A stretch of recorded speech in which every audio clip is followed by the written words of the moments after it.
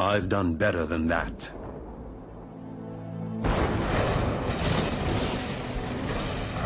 You'd think you'd know his name. Every time you switch on a light or turn on your radio, his contributions are as far-reaching as those of Albert Einstein, Isaac Newton, or even his nemesis, Tom Edison.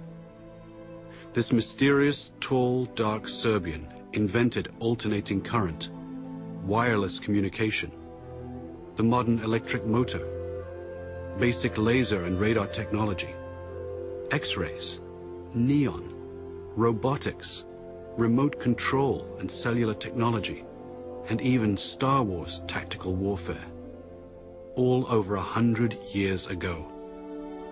Yet today, who's ever heard of Nikola Tesla? How could history overlook such an incredible legacy?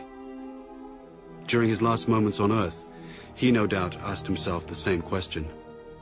Lying in a forgotten hotel room, alone and penniless, now 86 years of age. This is where our story begins.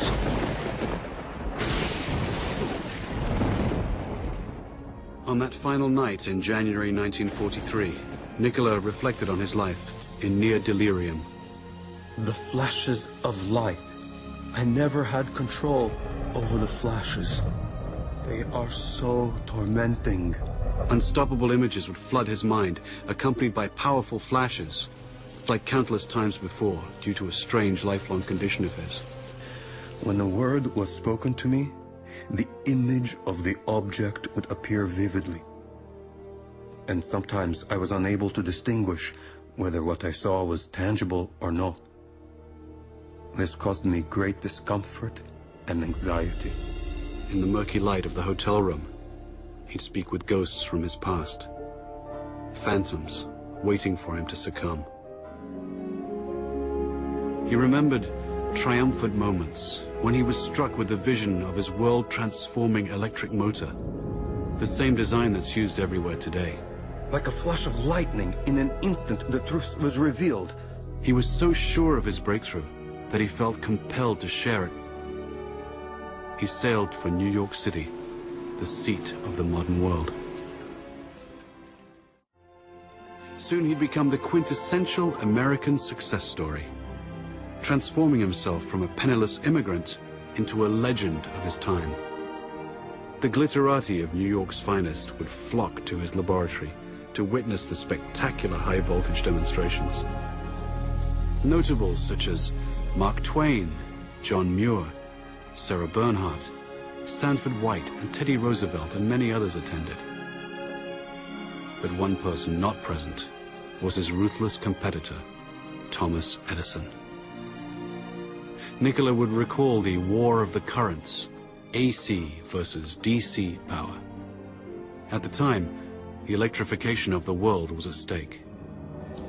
Alternating current's too damn dangerous. He's using tens of thousands of volts. DC only uses hundreds.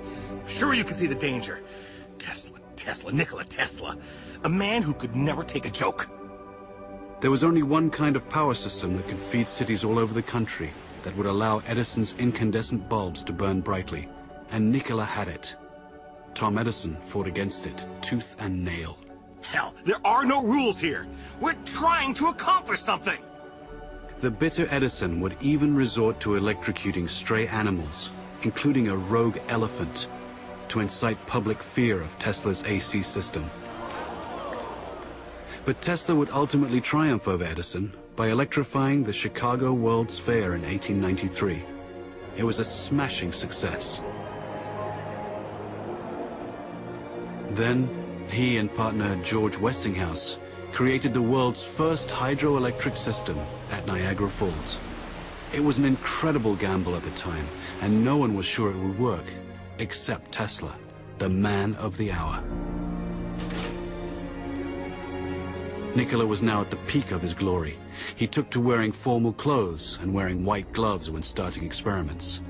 He was a mystic who wrote and recited poetry and could speak 6 languages, yet he couldn't help his idiosyncrasies. People had no idea that he battled hallucinogenic episodes daily. I have seen all the air around me filled with tongues of living flame. Their intensity, instead of diminishing, increased with time. He was also described as a maniac for cleanliness and would avoid handshakes, and fought an array of deep-seated phobias and compulsions. All repeated acts or operations I performed had to be divisible by 3, and if I missed, I felt impelled to do it all over again, even if it took hours.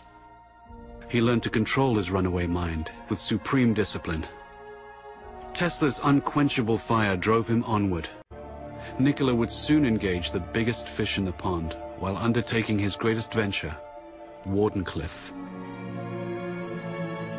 This fantastic structure was the very culmination of Tesla's vision to create a worldwide communication system for sending sound and pictures.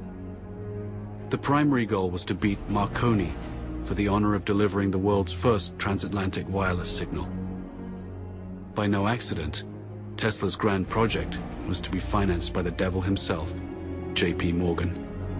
You're a strange man indeed, Tesla.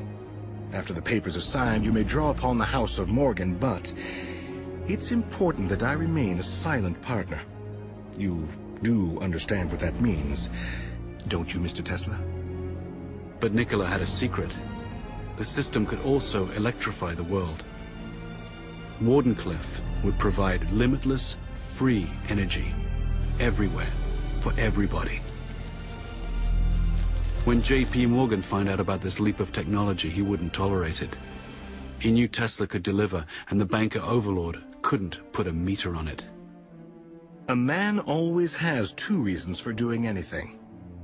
A good reason, and the real reason. Mid-construction, Morgan would cancel the contract and blackball Tesla, thus excluding him from any other investor.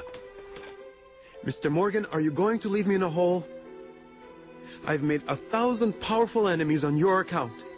In 100 years from now, this country would give me much for the first honor of transmitting power without wires. Wardenclyffe faltered, and Marconi sent his transatlantic signal. Tesla would suffer his second nervous breakdown, and never again would he regain his momentum as before. But despite his cruel fate, Nikola stayed the course.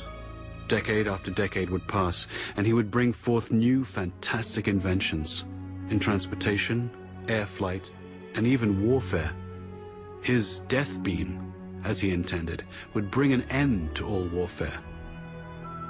An inventor to the end, all he ever wanted was to uplift the condition of humanity. But now in his hotel room, time was drawing short. He'd finger newspaper clippings and recall some of the smaller moments of his life. His table for one, walking the streets of New York, haunting Grand Central Station, or feeding his many pigeons. No one could begin to imagine what great secrets this mad scientist kept locked inside his head. No one, except J. Edgar Hoover and his G-men. They waited patiently for the great man to pass, and were ready to take everything that Nikola left behind. This story is about a man whose powerful ideas live on, as much of his work is still classified and used in the most esoteric projects imaginable today. Nikola Tesla single-handedly changed the world for the benefit of mankind, yet has been rewarded with obscurity. It's time to bring his story out of the shadows and into the light. With his last breath, Nikola gently smiled. Let the future tell the truth, and evaluate each one according to his work and accomplishments. The present is theirs. The future, for which I have really worked, is mine. Would they only have listened?